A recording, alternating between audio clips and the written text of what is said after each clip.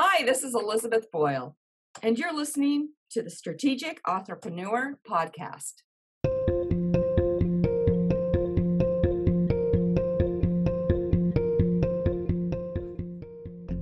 Hey there, Strategic Authorpreneurs. I'm Crystal Hunt.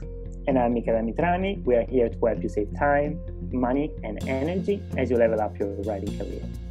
Welcome to episode 14 of the Strategic Authorpreneur podcast. On today's show, we're speaking with special guest Elizabeth Boyle about genre hopping. But before we dive into that, let's talk a little bit about what we have been up to this past week. There is a book I really am into. The name is Crappy Rough Draft from Donna Barker, a friend of mine. This book, it's something special. I would say it's very much a book that people that are starting out might need a lot.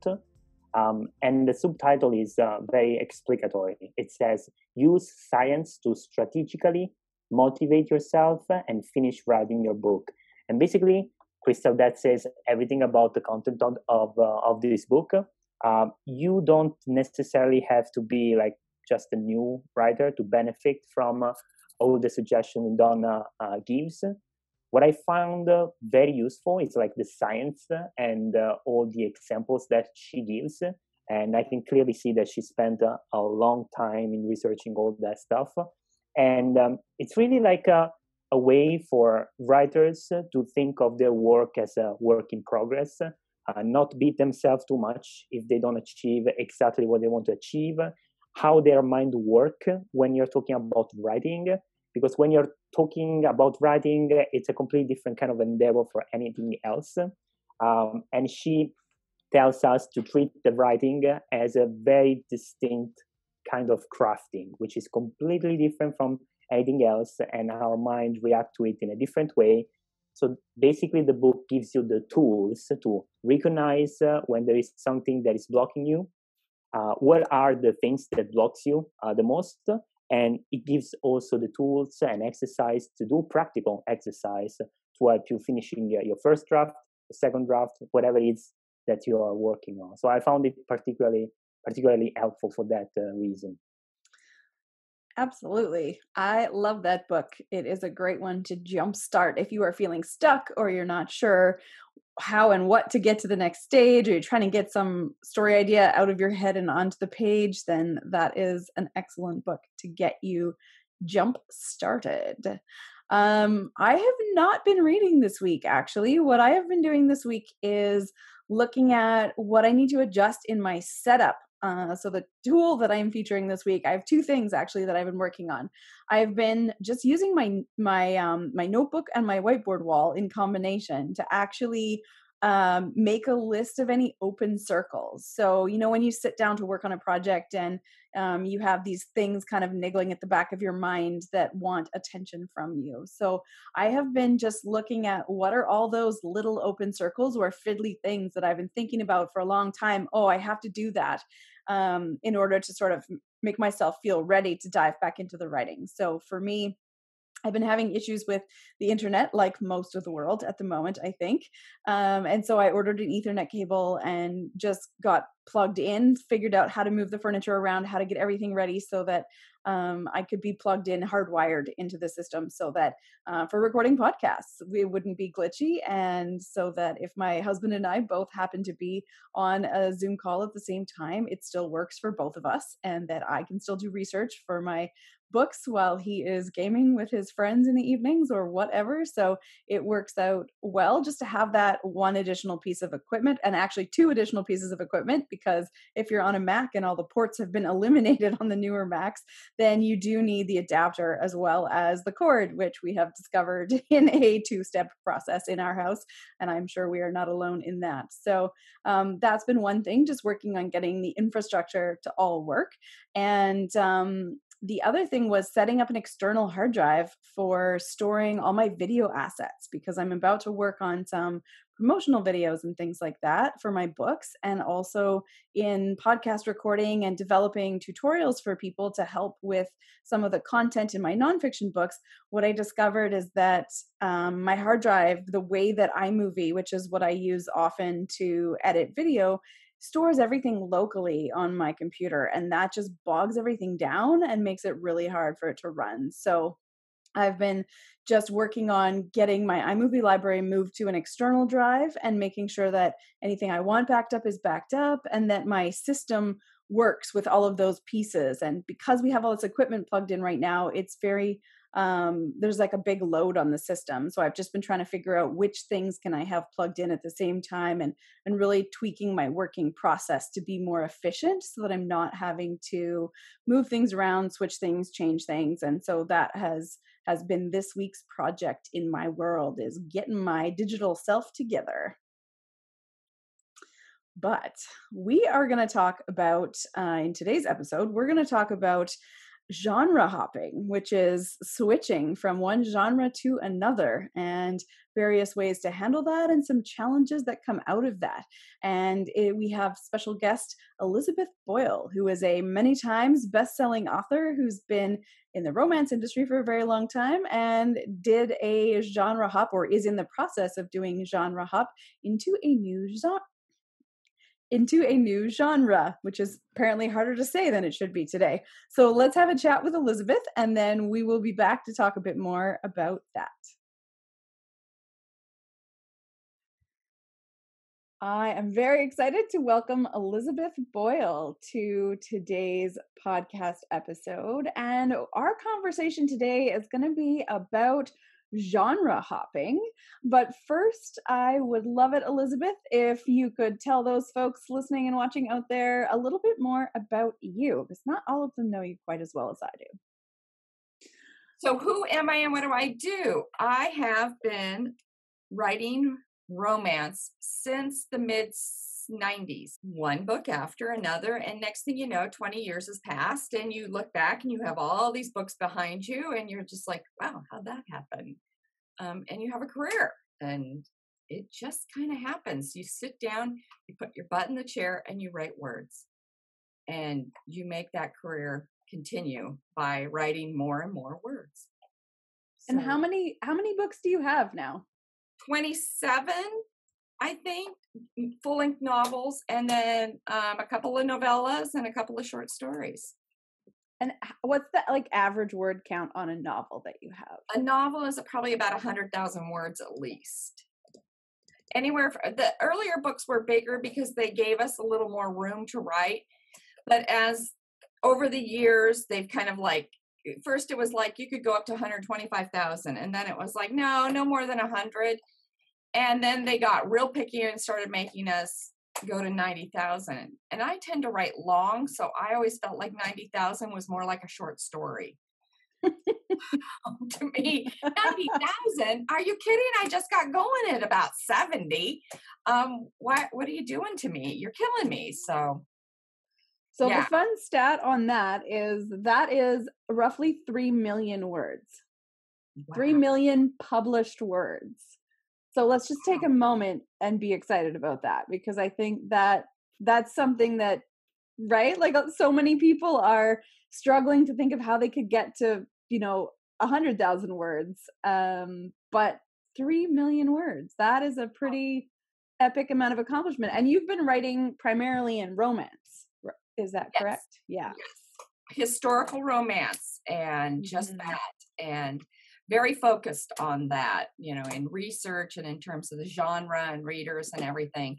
And so for so many years, I was so focused, I really kind of lost sight that there's a whole world out there of writers and other stories and other ways, to tell your truth. And finally, when I got invited up to the conference in Surrey, and hadn't been to a non-genre specific conference probably in 15, 16 years. And it was the first reaction was, coming from romance, of course, I walk in and there's men in the room, and it's men write? Wow, who knew? When did Yeah. that happen? When did they start writing? Yeah, and then you find out that there's poetry and songwriters and people writing fiction and nonfiction and memoir and science fiction and speculative fiction and fanfic. And you're like, really? You become, when you write in genre fiction and you write in one genre, in one very narrow genre, you lose sight of the larger world of words. And that's not always good. It's good that you're focused, and it's good that you know your genre and you know your craft and you really study it. But at the same time, you're not broadening your craft and you're not challenging yourself in those ways that can make you a better writer. Yeah. So is that what prompted your genre switch, or your sort of broadening your writing horizons, or what was behind that decision to make a bit of a leap? Well, part of it was kind of like two paths intersected. I had picked up the idea for this book in about 2010, and we were on a very long family camping trip driving across Wyoming, and I'd written a book that never had been published. And I don't know why that book came back to me while I was staring out the window at the gorgeous landscape of Wyoming. But all of a sudden, some of the characters from that book started shifting, and I could see it. And there was like this moment of just all these ideas coming together, and all these threads that had been tugging at me for years, all of a sudden knit together. And I went, that's how I tell that story. That is how I tell that story. And it was about the same time when I started going to the Surrey Writers Conference. And so it was this eye-opening cross of seeing other paths and having an idea that was outside of my genre. And it really was an idea for a book that wasn't really being written at the time. And so it was like, this is a grand idea, but it does, I don't know if it has a market. But it turned out to be an idea that wouldn't leave me alone. So I started, just as I usually do when I have a story idea, I started collecting on it. Research, story bits, dialogue. I started putting it into a notebook, which is generally what I do when I have a story idea. Once it advanced to a point where I have more ideas and it's really starting to reach out to me, I give it its own notebook. And then when I have ideas or thoughts about it, I just write those notes and thoughts down in the notebook. So the notebook becomes the collection point. I'll slide pictures in there. I'll slide research bits, notes, write things. Sometimes I'll hear, even to the point where I'll hear something at Mass or something in the homily, or a conversation overheard over dinner. And those all notes go into the notebook, so that when I do sit down to write a story, then I have this kind of beginning point of ideas. And I'm not going to use most of them, but they're just kind of those little sparks that say, this could be a piece, this could be a piece. It's like having somebody take like 4 jigsaw puzzles and dump them all into one box, shake it up, and then you have to figure out which is which. Which are the pieces you can use for this one particular jigsaw, and which are the pieces you can't use. So Yeah. And so how does that work? Like, when did you know that this story was not going to be a romance? I knew right away. Right away, it was not going to be a romance. And that was kind of frightening in itself, because here I am, I've got, a kid that's potentially, a couple years away from college, and a very steady income stream. And you kind of go, well, this would not be a good idea to take, a year or 2, or maybe 3, as it is the case now, off to write this book.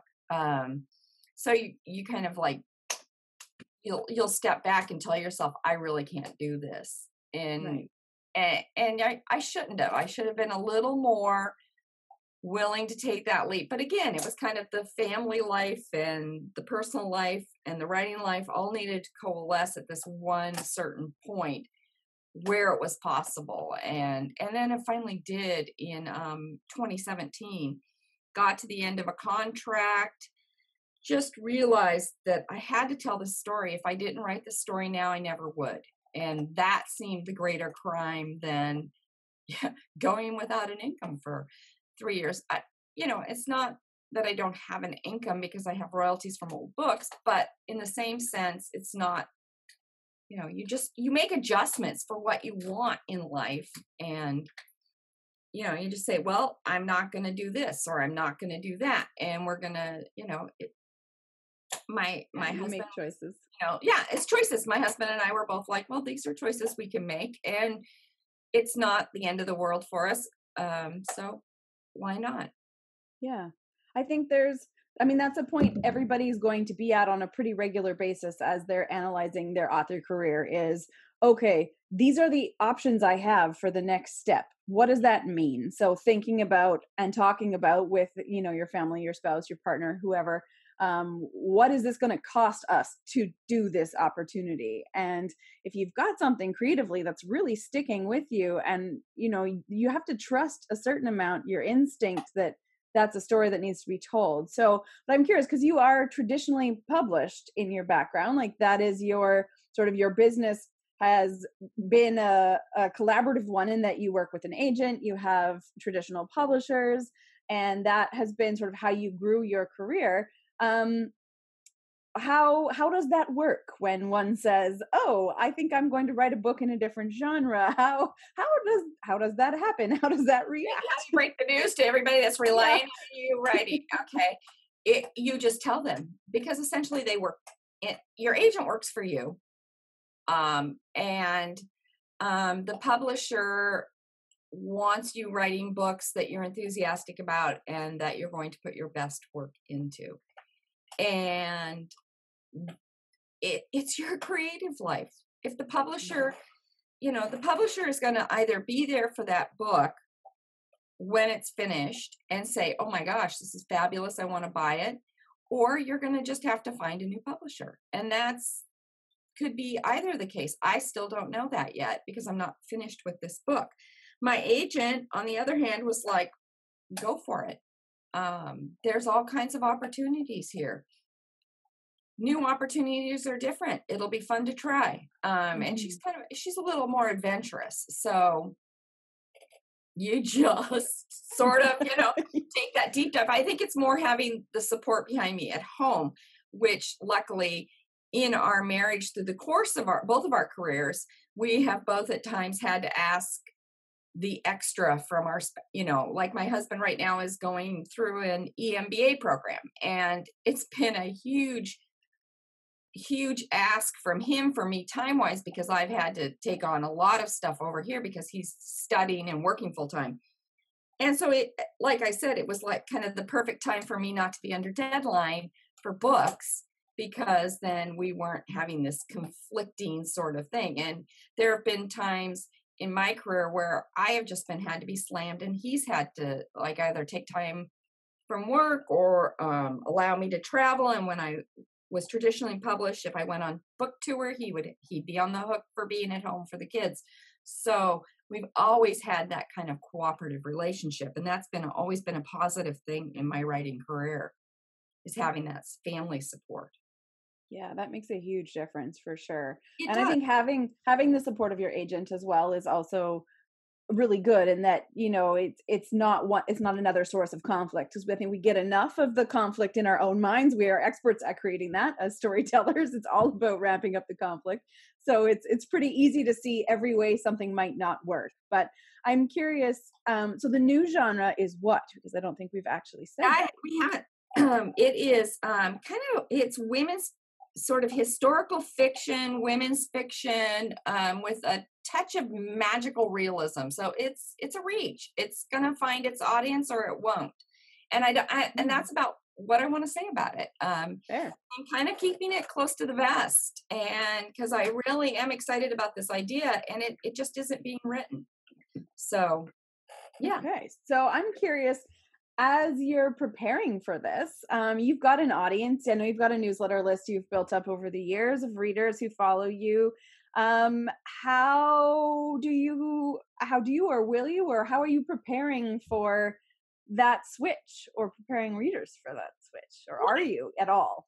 I really haven't been.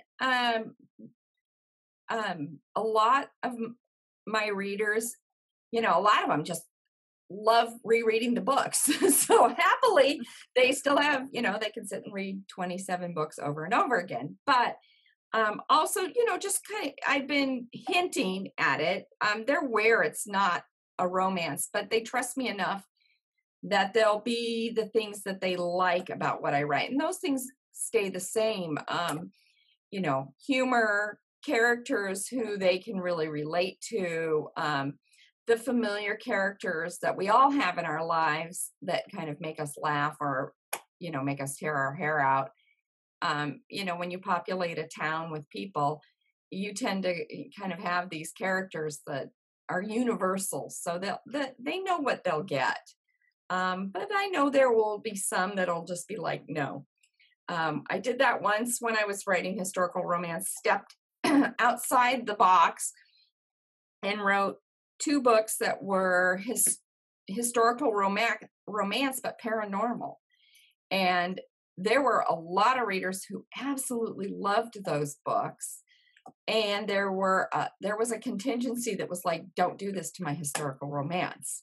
So, there's a real divide in the audience in historical romance. And I've always been very aware of that. And you just, I have to write what I want to write.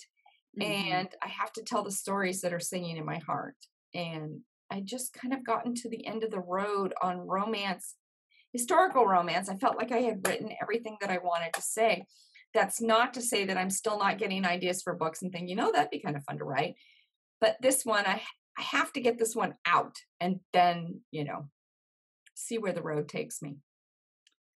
And so in terms of that shift in your mind of no longer being constrained by the rules of the romance writing, because there are very strict rules, is there anything that's kind of surprised you about how you're telling the story, or like that has come to your awareness that you maybe haven't explicitly thought about? I mean, after 27 books, a lot of things I would think become sort of internalized part of your process. And when you shake all that up and you don't have all those exact same rules, like what happens? What is that like? Well, it's scary. First of all, it is kind of like jumping off a cliff. And the comforts of a genre are gone, like it, when you write when you write romance specifically, there's a framework there that you hang the story on, and yet story is story. And I think people read what they read because they want to connect with people, and people don't change across genres. The characters in a mystery novel you're going to find them in, the nosy neighbor who wants to, tell all or know all can be in a science fiction novel, can be in a fantasy novel, can be in a mystery, can be in suspense. They all have the nosy neighbor. So I think those things kind of cross everything. But I think one of the things was this glorious feeling of being freed from those constrictions. And then that terrifying moment of that you just jumped off the airplane without a parachute. Holy folks, what did I just do? It's kind of like the trip to someplace exotic and new that you maybe, some island country that no one's ever been to or something, and you're, the first person to go there or something. And then you're driving along and you're looking around and everything's bright and beautiful and colorful and glorious. And you come around a corner and there's a Subway and you can go get your turkey sandwich or Golden Arches. And you're like, wait a minute. And that, in a sense, that moment is realizing that you still have to sit down and do the nuts and bolts of storytelling. And you still have to do the writing. It's not going to just magic. It's not like, I'm going to lay on the beach and the book is just going to come to me and I'm going to just type it out in these beautiful moments of inspiration. No, you really just do have to do the nuts and bolts of writing. And that's the same no matter what you're writing. So Mm-hmm. that answer the question? Yeah, yeah, absolutely. I mean, it's just interesting. Personally, I find limitations very freeing in a weird way. Like if I can do anything, I find I often do nothing because there's too much choice, and then there's too many ways you could do it. So I like the restrictions of a genre in knowing what that is, but I like to hop between them. So that is, I sometimes it's a mystery, and sometimes it's a thriller, and sometimes it's paranormal, and like if I feel trapped in a thing, then I don't feel like I can be my full creative self, and I find that really stifling. So it is nice to not like to feel like you're choosing the thing you're working on is very motivating, and it makes it exciting to get up and work on things and sort of follow that passion is so important. I think for years, one thing I always did with every book I wrote was try to find some element in it that was going to be a challenge. Something that would either make me a better writer, or like in one book, I told the story, and in romance, this is often very difficult. I told the story 3/4 of it just in the heroine's point of view. Now Wow. that's not done in romance. It's kind of a back and forth, hero, heroine point of views.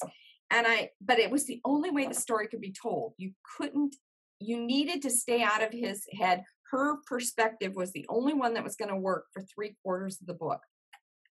And that was a challenge, but it was joyful because it wasn't being done, and it was tricky, and it made me really think about my writing and my word choices and how I was showing scenes and how I was telling.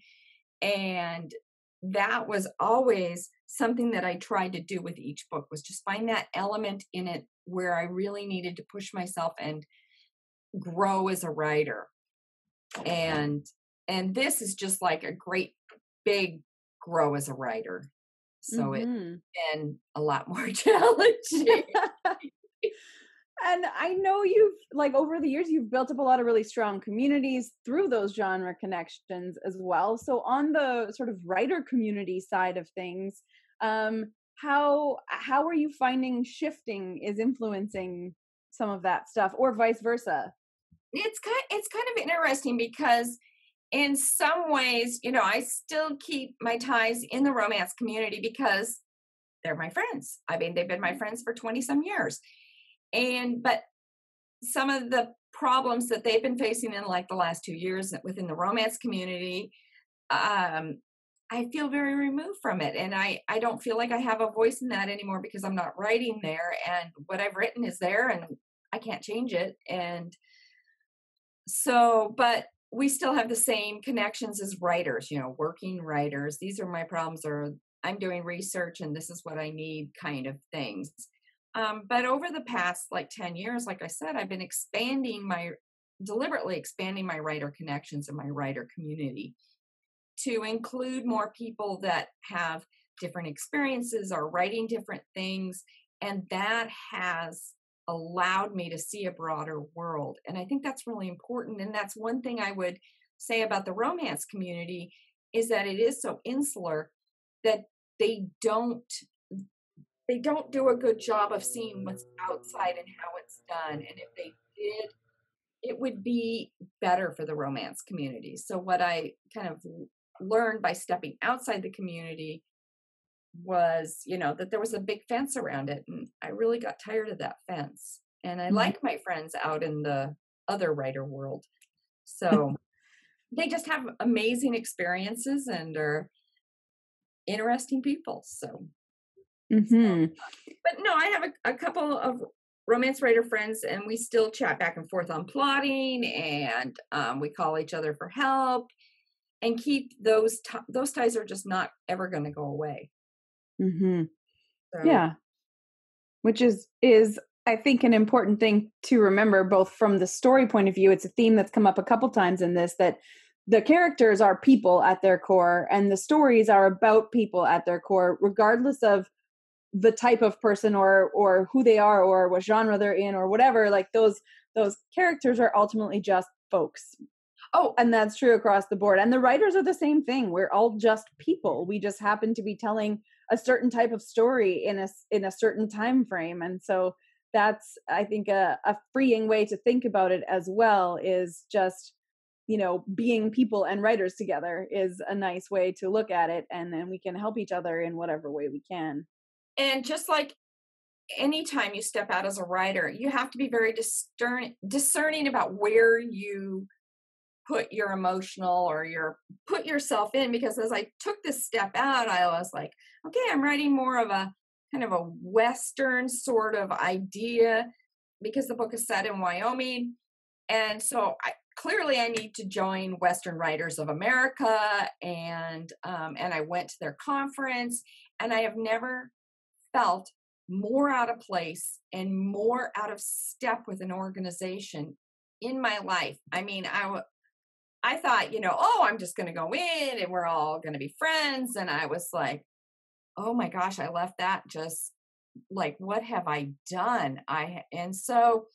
But instead of just kind of closing the door on that and saying, okay, I'm going to go without a writer's organization, I'm not going to have that, I kept looking. And I found a small organization called Women Writing the West. It was actually an offshoot formed out of the Western Writers Association, because it was a group of women in the, I think about the early 90s, that just said, you know what, we don't have a place here. We don't have a voice here.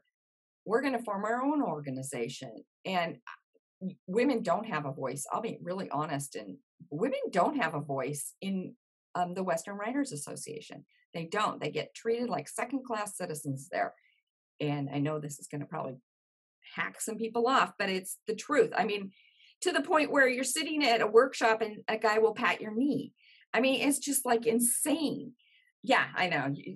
I'm making a cringy face for the people who can't see me. Crystal's I'm like, I'm feeling that hand on my knee, and I'm backing away. The man still does have his hand. I will say that, but he probably will not ever do that to a woman again.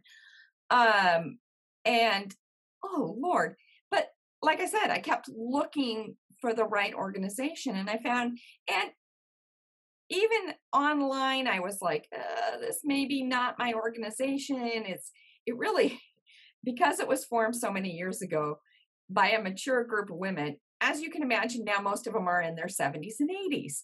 So, but there's a small group of women who are younger, and that's a real relative term.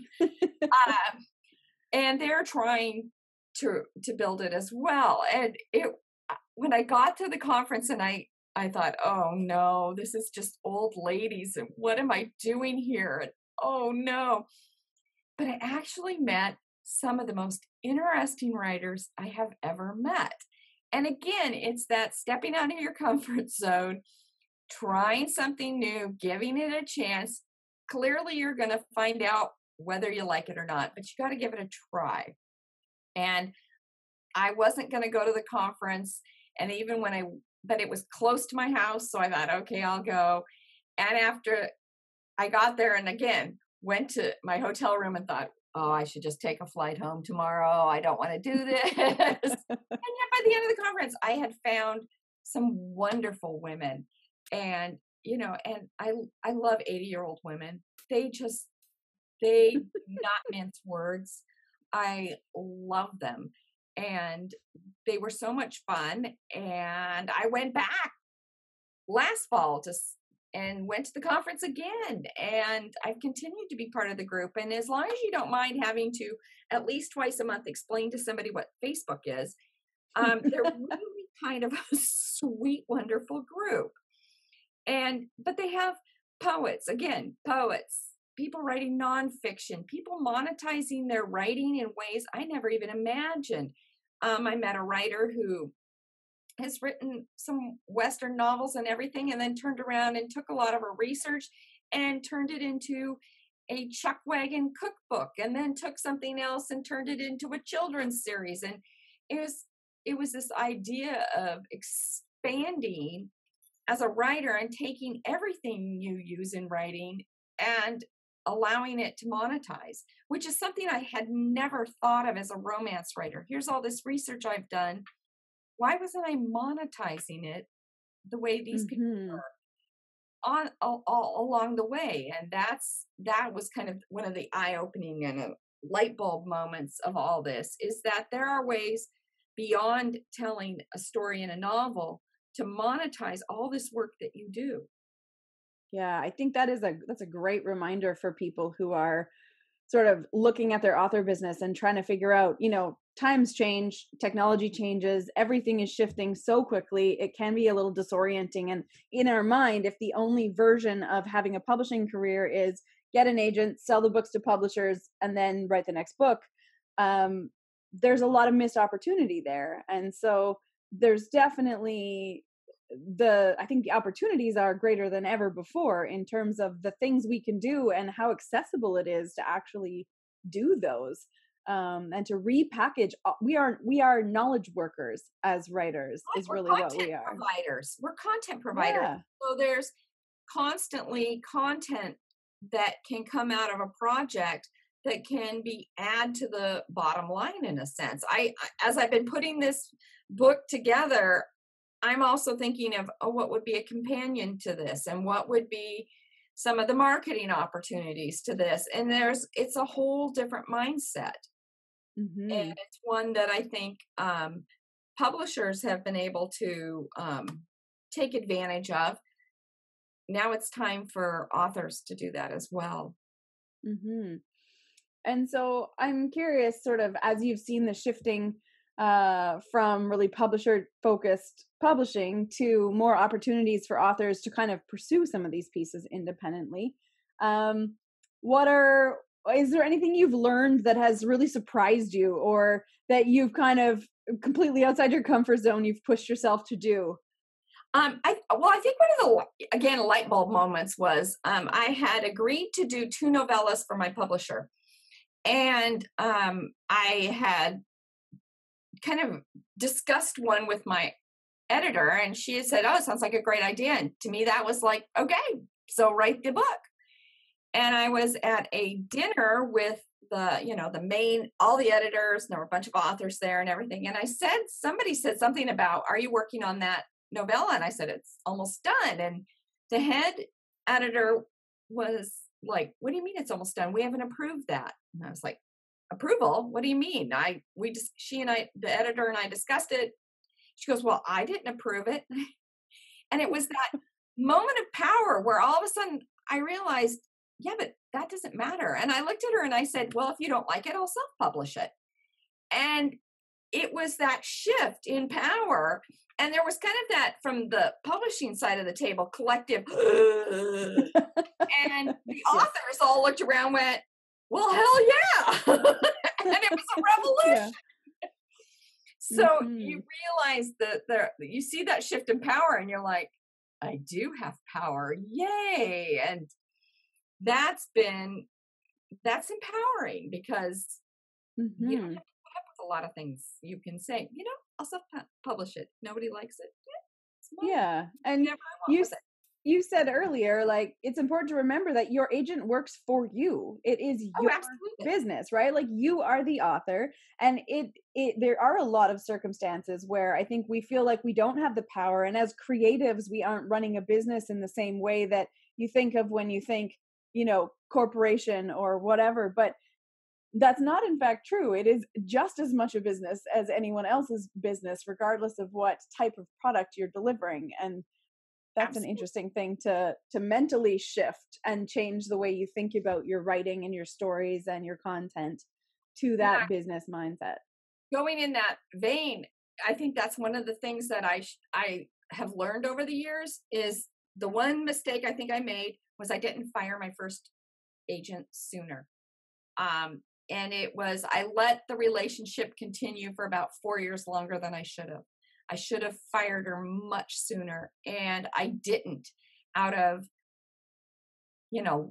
some misplaced loyalty or whatever. When they stop working for you, that is the time to say goodbye. And as a working author, and if you have a track record or a publishing record, there's going to be another agent out there.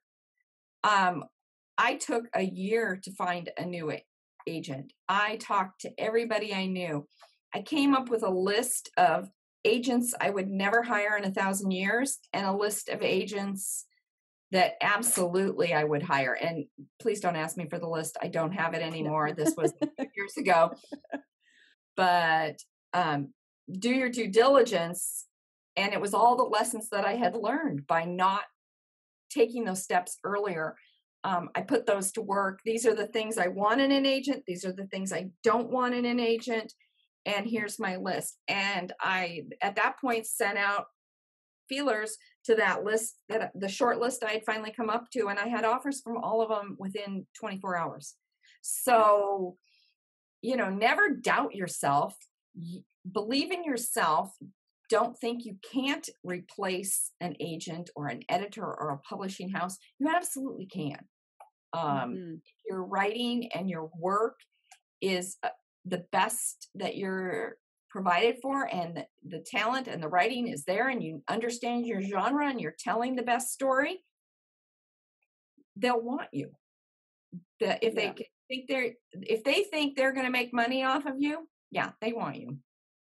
Yeah. And I think, if you happen to be on the indie side of things, that's even more true, in that often it is a service-based business and you are literally hiring them. It's not that they are getting a percentage of your revenue as you go. It's most often an actual service-based contract. And so there is that other mindset shift, and knowing that you are the one with the power in that you are auditioning companies or service providers to help you with the pieces the publisher would have handled traditionally, or the agent. You are negotiating the contracts for things yourself. I mean, ideally, you're going to have a lawyer helping you out, or at the very least be using templates and advice from professionals. But, I think that there is a lot of value in recognizing yourself as the CEO of your writing business and steering your ship. I have a friend that is a very serious indie published author, and she was like, I got approached by this a foreign language press, and I don't know what to do. And I don't have the expertise in this. And I was like, well, you could probably hire an agent just to handle your foreign sales or to go out there with it. She was like, I never even thought of that, because her idea had been, well, I'm indie, I don't need an agent. Well, actually, she had an opportunity for more monetary gain by hiring this agent to handle just this segment, which is a very specific segment in publishing. I mean, not all agents will sell foreign rights, but some specialize in it. And then you find that agent and hand them over your indie, and they'll go out and sell it all around the world. Yeah, definitely. I just sold Croatian rights this week. Nice. Yeah, I'm going to be exciting. in Croatia. Woohoo! That adds to the language list. That's awesome. So do you have your back catalog rights back for some of your stories? And is that, or did you just retain certain rights when you did your contract? I have my first 3 books back. And the rest I doubt I will ever get them back. The contracts really locked me in. And again, probably not the smartest thing. That was why I should have fired my agent earlier. She was like, well, this is, how it is, and there's no other way it's ever going to be. And I shouldn't have listened to her, again. So, but the lessons we learn. Yeah, the lessons we learn. Again, making sure there's an out or a way to get your rights back. I was looking at, I have some audio rights that should come back to me, but then they turned around and the publisher said, we have offers for those. And I was like, well, these offers are probably better than what I could go out and pay for somebody and make the money back. This is cash up front, so why not? And let them sell them. Yeah. You kind of have to weigh those things. And if they do well, then I'll grab the rights from the other books and do it myself, have it done myself. But you just have to weigh those things as they come along. And I think learning from each thing that you see happening is really important. And that's why the writers' communities are so valuable. And I think it's so important to surround yourself with people. They don't have to be doing the same type of book as you are. In fact, there's value in having a couple diverse writers groups, because the things that the mystery writers are currently focused on might be different from what the romance writers or the science fiction writers are learning. And so it exposes you to more ways of doing things because the standards are very different in the different genres.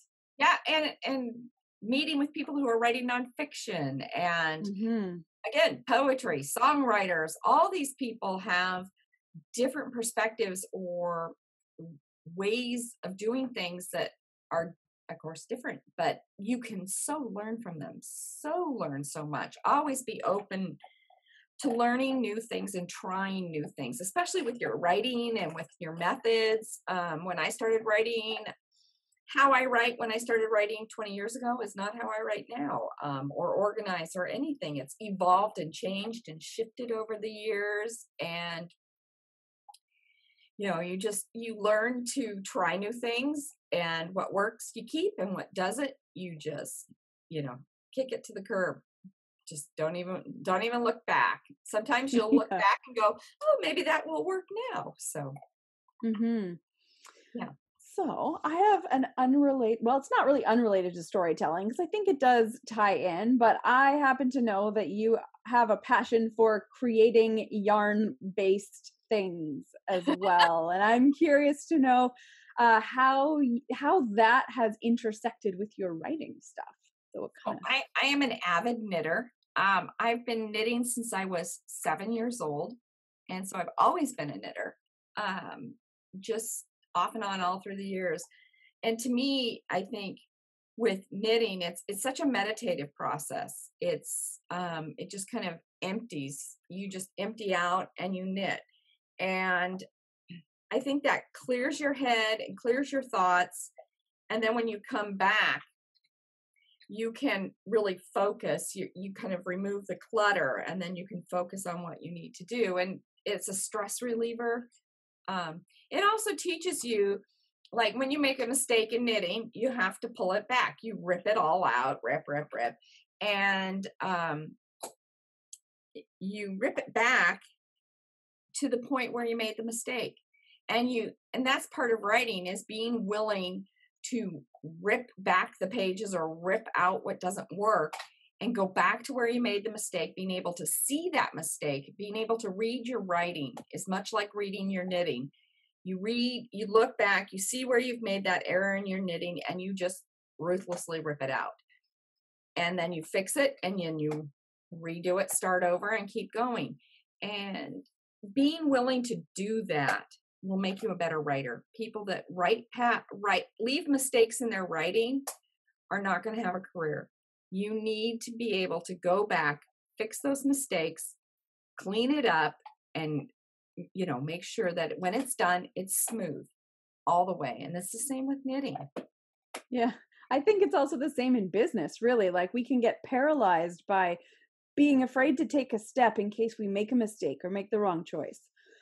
But when you can sort of look at your choices as, okay, I'm learning to do this. And if I make a choice that results in an error or mistake or something that's visibly not how I want it to be in the thing that I'm making, I can dial back and undo. Because there are some things it's very hard to completely undo, but for the most part, if you miss a step or you forget to do something or your launch wasn't quite as organized as you hoped, like there are ways to make adjustments to those things and course correct after you've done them. So I think just not being paralyzed by the fear, you can unravel things and re-knit them together if you need to along the way. And you can relaunch a book if it doesn't launch the way you want. Totally. You can relaunch it, or you can try some other way to read. I keep looking at my books right now and I'm like, you know what? I'm just gonna, there's a whole audience that has come up that has not read my books. So to me, the goal now is, how do I reach the readers that are 18 to 35 and share those stories with them? How do I get them in line? After they're done watching Emma, come and read a Regency romance. Yeah, absolutely. Absolutely. But you have, so it's an opportunity to relaunch a book, new covers, or, trying to find a different way to sell that story. You know, this blurb or this hook or this way of pitching this book didn't hit people, but you know the story is something that they'll enjoy if you just find the real hook. Oftentimes when people say, well, which of your books should I read? The first question I always ask them is, well, what do you like to read?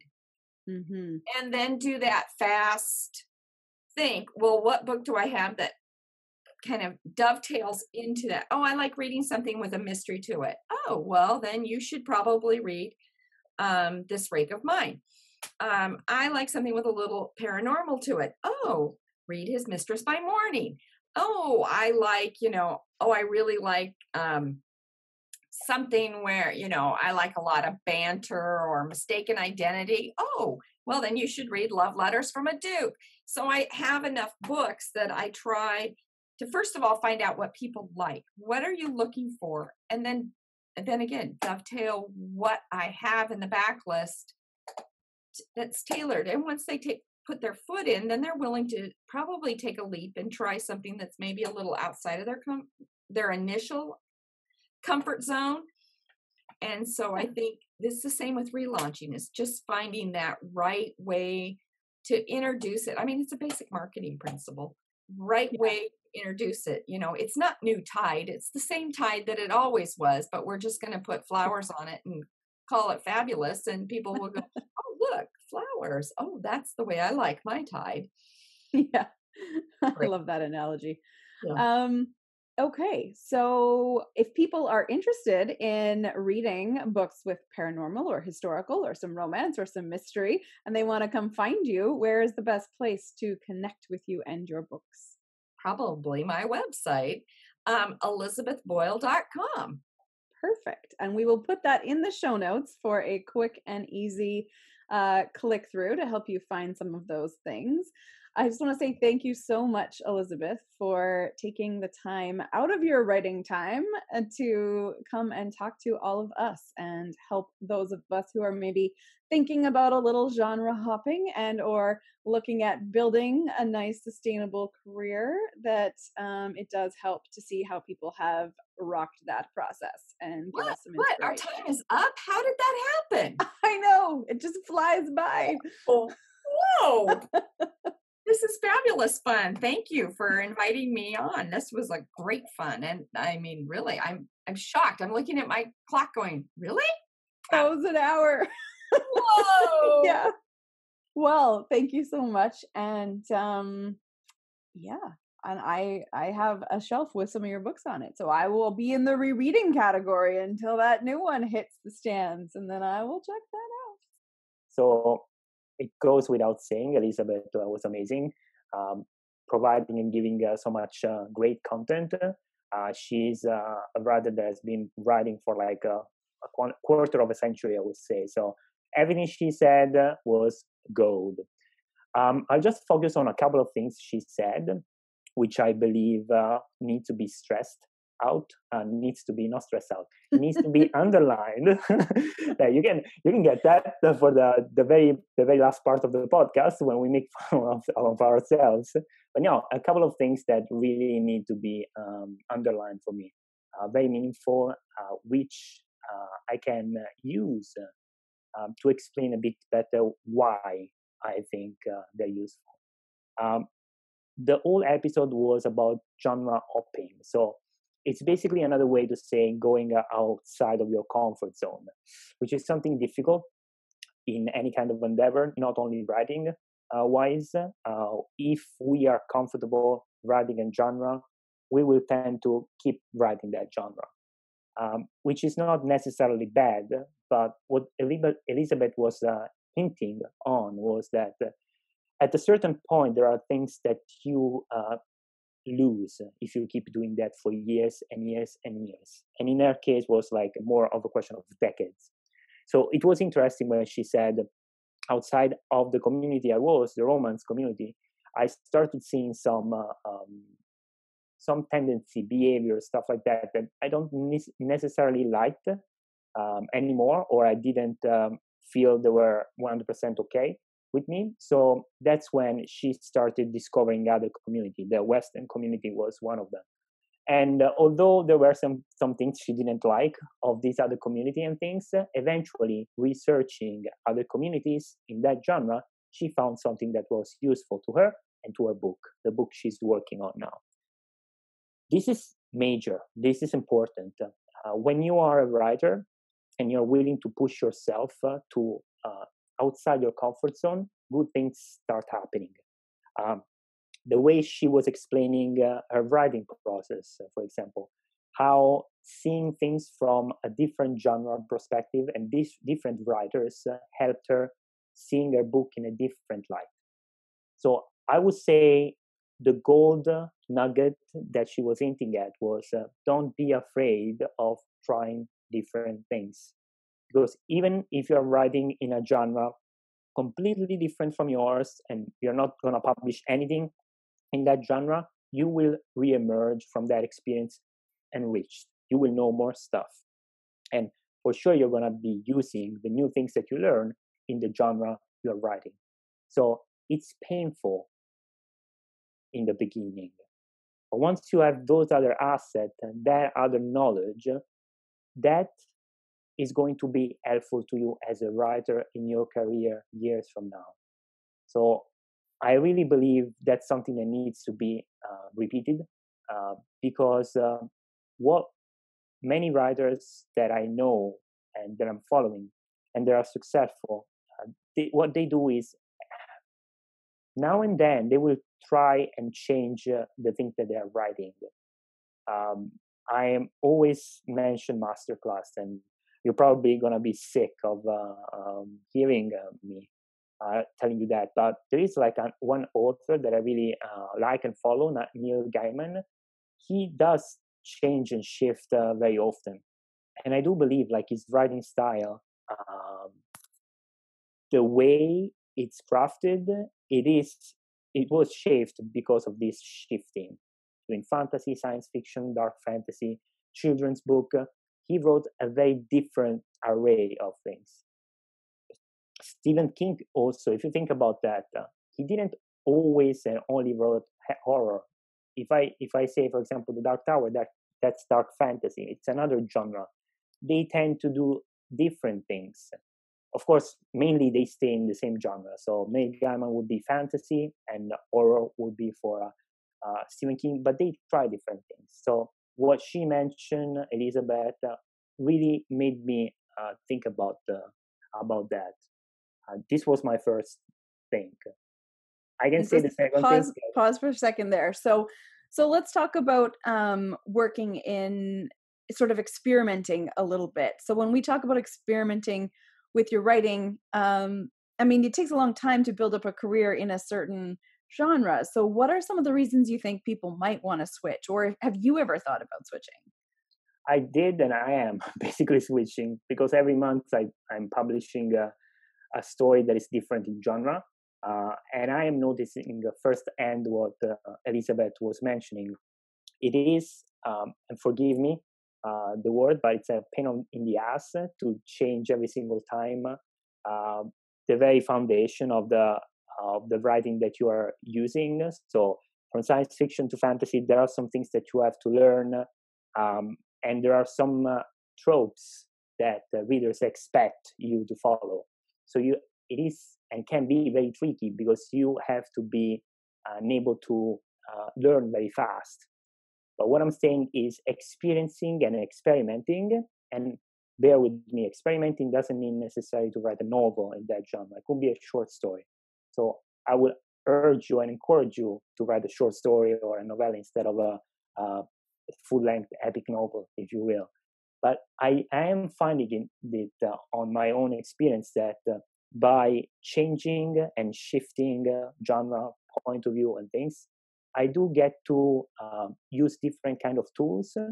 And most of the times, because I'm writing in so many different genres, and nowadays I'm on an exploring kind of path. I'm still learning, trying to learn what I do like to write.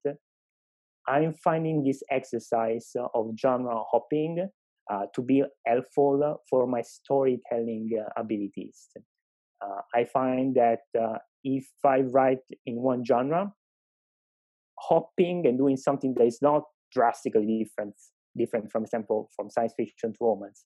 But I can hop from science fiction to fantasy in a more easily and trustworthy way. So when I approach the other genre, I'm more comfortable. I don't panic that much. But again, Krista, that comes with a lot of self-doubt at the beginning, because what I would like to do is, especially at the beginning, I wanted to stay with science fiction. I didn't write a lot of fantasy before. Now I'm basically just writing different sides of fantasy, dark fantasy, fairy tales, so this kind of thing. That's why I think it's useful. That's why I believe that what Elizabeth said might be useful to the people that are listening to us now. Yeah, and I think one of the ways that we define what we are is by defining what we aren't. And so it's much easier to look at a thing and say, oh, well, that doesn't fit with fantasy, or that doesn't fit with sci-fi. When you're practicing deciding what genres things go into, you have to get really clear on what exactly does go in them and what doesn't. And I think that's a really valuable exercise for any author. Is if you practice writing outside your genre, you cement writing within your genre. It doesn't mean you have to release all those stories to the world, or that you have to completely change your branding and go off in another direction. But I do think there's a lot of value in even just reading stuff that isn't your genre and saying, okay, it's these 4 elements. Like, these are the 4 things that make it a cozy mystery instead of a romance, or that make it a fantasy instead of a sci-fi. And having that discussion and defining that and talking to other people about what they think fits into that genre is also a useful exercise for you, because it isn't, as we've talked about before, it isn't just about what you want to write. It's also about what your readers want to read, and what is the expectation of your genre market, and are you meeting those expectations? It's fine to be innovative. It is not fine to break the promises your readers are expecting because something is in a certain category. So I think from a strategic business point of view, you have to deliver on the promise of your genre with your stories. And in order to know which rules you can break, you have to first know the rules, and you have to break those rules very, very intentionally for a purpose at an appropriate time and in an appropriate way. So I think that is a really useful exercise, and something to keep in mind, that, you know, if you're feeling a little bit trapped in your genre and you've been writing in it for a long time, also just experimenting outside of it may remind you of what you loved about it in the first place. Or it may be an indicator that if you're really loving the other things and not so much what you were working on, then maybe it's time for a little bit of a shift, even for a while, if not permanently, but just to give yourself freedom to flex a different set of creative muscles. There is another thing, actually. I listen to a lot of authors that would say, I don't write other books in my genre because I'm worried and I'm scared that I'm going to be influenced by that. I'm not necessarily agreeing with that statement. I do think the more you read of that genre that you are writing, the more you learn what has been done. So you can do different things. That's at least my view on that. I do believe what these other authors are saying. They want to keep themselves like maybe pure. They don't want to be influenced, but guess what? Like, it's almost impossible not being influenced. You are being influenced by everything that is happening to you. That you like it or not, you're a sponge. So you might as well like suck as much things that you can, so that your writing is going to be influenced and be better by it. And I think that that's a really interesting point, but I think there's a couple ways you can use that to your advantage as well. Is that you can, if you know that there are, 3 authors in your genre that you write like, then read a whole bunch of their books in a row before you get into the writing thing. If that's a voice that you want to try to emulate, or a feeling, or whatever, then it can kind of train your brain into the length of the sentences and the length of the paragraphs, and how the chapters flow from one to the next, and how the story arcs flow. But I think volume is the key. It's that if you read 1 or 2 books, it's going to be too easy to just kind of subconsciously copy what's going on in those books that you read. If you read 20 or 30, then anything you produce after that is going to be a mashup of all of those things. So that's the difference between plagiarism and research, right? We joke that if you take something from one source, it's plagiarism. And if you take it from a dozen sources, then it's research. And so I think that applies in your reading as well. And I definitely will go in and read a whole bunch of things, but I will be careful that before I'm about to do a deep writing phase, I will read only the really good examples. And if I'm going to read stuff that didn't really work, or read authors I'm not sure about, I will read them earlier in my research cycle so that I am not unconsciously emulating something that I didn't think worked. You can read those, evaluate them, decide what not to do, and then read some good stuff that's really prime examples of people excelling in your genre, and then shift into your own writing after that. Or even read your own writing. If you're in a series, I always reread the books in the series leading up to that one before I start writing in that series again, because it gets my brain into the right mode. Yeah, I think it's that's very meaningful. There is another thing that actually Elizabeth said. It's different from genre hopping, and it's more different than like going outside your comfort zone. It's a bit more extreme, and that's why I liked it. She, at some point in the interview, she basically create a good example with one of her hobbies. I believe it's one of her hobbies. So it's knitting, which is basically she does that on a regular basis. She really loves doing it. And there is something she said that I want to just say back to you, and I want to say why it's meaningful to me and why I think it might be useful also to you to you writers. So she said that knitting has taught her when you make a mistake, you have to rip the fabric apart, and then you have to start over. You have to rip it back to the point when you made the mistake. And I'll be back to this point because it's very interesting. And that is part of writing too. Be willing to rip back the pages that don't work, and being able to see the mistake by rereading your writing. So there is, again, this beautiful parallel between writing and knitting. If you leave mistakes in your writing, she says, you're not going to have a career. So that's why I was saying it's very powerful. If read in a particular way, it might almost sound like negative, but it's actually not. It's very constructive, and I'll tell you why. At least this is my taking. When she compared knitting, her hobby, to her work, because writing is her job, she made us aware of a very important, powerful things that she does in both activities. When you make a mistake in knitting, and I've never done that before, but she was so good in describing that I can understand what she was talking about. When you you make a mistake, you have to go back. So this is the fabric, you have to go back to the point in which it wasn't a mistake anymore. And she said the same. If you make a mistake in the writing, you're not doomed. You just have to figure out what is the point where things went wrong, very wrong. I do believe that you can apply this suggestion to your everyday writing. So if you are stuck, and this is interesting because if you can stand another story from a masterclass, there is Neil Gaiman that says similar things. When you are stuck in a point of your novel, 90% of the time is because something went wrong a few pages before. So you went to the right instead of the left. So what you have to do, you have to go back a few pages, and when there was this crucible, you have to understand the center, right, and left.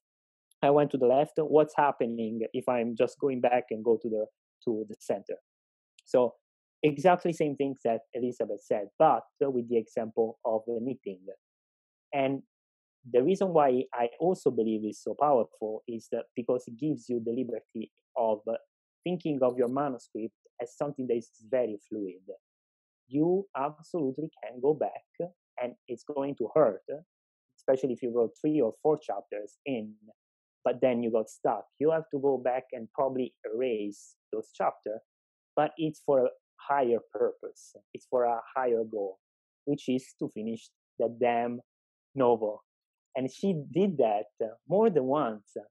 She relates that she has this notebook with which she starts filling with the information and stuff when an idea pops up and becomes bigger. There are so many times that she had to use her own suggestion. She was knitting the wrong way and she had to go back. So rip apart the fabric of your tale, in this case, if I can put it a bit more poetically, and realize what was the mistake when you made it. Reread what you wrote and try to come up with different scenarios and with different points. If at this point you think the story is strong and it was working, and maybe you are 2/3 of the novel, and then you go forward and there is something wrong, go back to that base one and try to go in a different direction. Try to rip it apart, and then start over, creating a new design in this case. I really thought that was meaningful, Crystal. I really thought that was a very personal, but at the same time, very useful way of giving us permission to fail. Go back, start anew. Yeah, and I think as somebody who has knit, and I'm not good. I am very good at making mistakes in all of the ways in the knitting, and it's really about, and instead of rip apart, you can use unravel, right? Unravel, Because yeah. the way that it works is if you take the needles out and you pull on one thread, it'll just come undone the whole way down the piece. I have unraveled entire scarves before, and it makes a crinkly yarn all the way down after all the winding bits. But you're basically tying knots with sticks is what you're doing when you're knitting something. And so, if you're thinking about weaving together threads of a story, that is effectively what you're doing when you're knitting. You're just arranging them in different ways to get the look that you want on the front, right? The type of stitch you use gives a very different effect to the person who's looking at the finished product. So I think there's also an interesting correlation is that often if you are having trouble with a storyline in your mind and you can't figure out how things work, actually physically knitting can help you sort of calm your brain and actually help you knit those pieces together in the story world as well. So it's a little bit of an aside, but I do love the knitting metaphor as what you're doing. You're choosing the colors of your yarn, you're choosing textures, you're deciding what kind of a finished product you want to have, and then you're weaving those pieces together in a way that is going to make the wearer or receiver of that knitted thing happy and excited and fall in love with the thing that you made. So it really is very, very similar. And I know so many writers who are also knitters. So I think that's an interesting parallel to dive into. So yes, thank you for calling out those things for us. And now, your favorite time of the episode, we have our curious jar. You're looking more excited about these rather than upset these days. I'm just trying to go, scrappy rough draft, the potentiality of, yes, this is not good, but. So I'm thinking that way now. Yes, this is challenging for me, and I am going to rock this. Exactly. Okay, I'm going to shuffle my hand around in here. You tell me when to stop. Keep going, keep going, keep going. Stop. Pink one. Pinko. Okay. Look at me. Okay. Yes. Would you write different stories or write your stories differently if you knew that nobody would ever know it was you who wrote it? Oh, that's super easy. No, this is super easy. I'm the first one. Okay. Completely and utterly the same. Same things, 100%. If I knew that they were reading or no reading. And it's just because, like, when I write stories, and if I didn't do it this way, I would probably choose, how do you call it in English? Like a pen name. Not a pen name, like an alias. When you are using that but another name, how do you call it? That's a pen name. Pen name, right?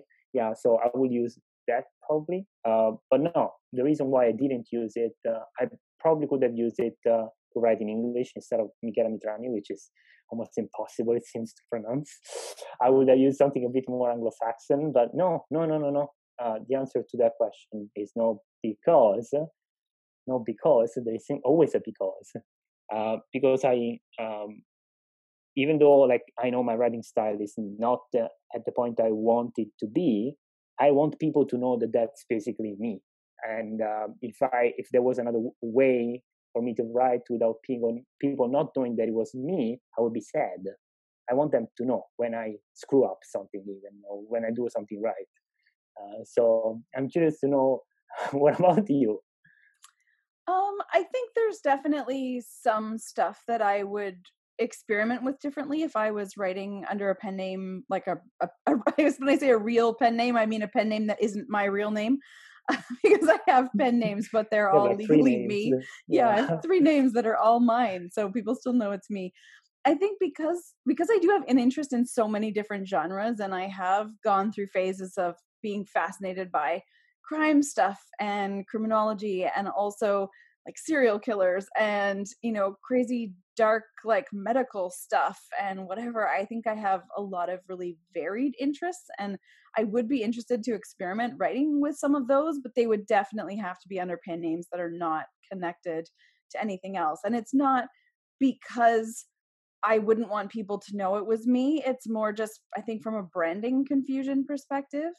Um, Although definitely when you're writing romance and you're having to decide like how steamy are the sex scenes going to be, I think there is always a certain element of knowing like your family members and people you work with, and, you know, my grandma, my daughter, my mom, like, you know, and then just random friends are going to read it. You have to be, you do have to be aware of that you are putting it out in the world. And I think there is a certain amount of limitation, will say, if you are using your real name on what you want to put out there, not necessarily because you're ashamed of it or not comfortable with it, but because other people react oddly sometimes to things that get put out, and you get either judged, or people just sometimes take any writing of sexual content as an invitation, which is creepy and horrible, but it does sometimes happen. So I think there's also that ingrained safety mechanism that just says, don't invite this, which is a whole nother slippery slope of a conversation. But I think there is always that filter in the background of, you know, do I want to put this out in the world as me? Is that risky for any number of reasons? Or, you know, will this compromise a future opportunity if I'm connecting what I'm writing to my professional identity? You know, how does that work? Because we're making decisions about ourselves in the moment, but, you know, I'm only 41, so I think I potentially could have, you know, 40 more years of being active in the writing world plus, right? Like who knows how many, but still working also in a professional capacity. And so there is always that war of, okay, what is appropriate and okay now, and what will be okay later, and who will be looking at this body of work and making decisions about me down the road. And so I think as much as we would love to say, oh, well, that's their problem if they don't like it, we also do have to be aware as professionals in whatever industry we're working in that there will be consequences to some of those choices. And we may not know what those are going to be right now as the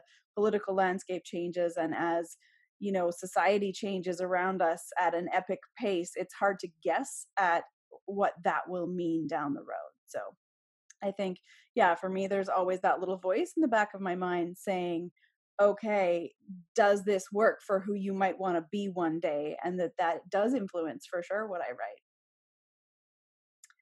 All right. Whew. Well, there's a big one. So we would love to know, what would you change if you were writing stories that no one would ever know are tied to you? And you can tell us at strategicauthorpreneur.com on the comments for episode 14. So go ahead and visit us there. We would also love to add your questions to the mix in our curious jar. So you can email those to ideas@strategicauthorpreneur.com, and we will put them on a rainbow paper and put them in that jar to be shuffled up with the rest. And as always, for show notes, links to resources we mentioned, and for coupons and discounts on tools we love, you can visit us at strategicauthorpreneur.com. You can also subscribe to the newsletter, and each week we will send you just one thing that we think will help you on your entrepreneur journey, and also a link to our latest episode. You'll get a gold star and 1,000,000 bonus points in the game of life if you leave us a review or give us a star rating on whatever platform you are listening or watching this podcast on. It will help people find us, and it will make us shiny but less new. And that is exactly what we're looking for, is to have those ratings and make sure other people can find us and listen to the episodes. Thank you so much for taking the time out of your busy life to get to know us. And be sure you subscribe so that you don't miss out our next episode, where we are going to be talking about how to do a book sales makeover. So for those of you who were listening to our episode on transformation versus generation, we're going to go all in on the transformation part and look at how we spruce up some existing products that we might have and make sure we are maximizing every opportunity to turn that into product sales and dollar bills. Thank you, and see you next week. Bye. Bye-bye.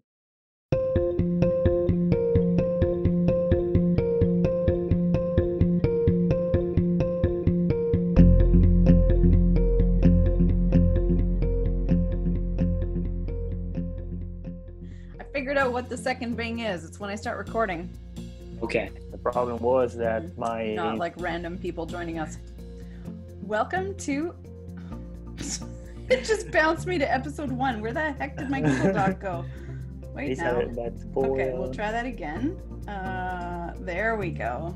Let's start it over. Okay. It's that kitting. Can you say it again? Knitting, kitting? Knitting. It's the K is silent. So knitting. N-I-T-T-I-N-G. Just pretend it's knitting. Knitting. But no. I meant like when you're on top of something else. You're... Piggyback. Yeah, that's it. Piggyback. Yes. What is that? So piggyback is... Piggyback. It's similar to me. Piggyback. Mm-hmm. When you piggyback somebody, you put them on your back and carry them. Yes. Right? Yes. Or you're piggybacking one idea on top of another. Yes, exactly. Okay. So, who am I? What do I do? These are questions that some days are more difficult to answer than others.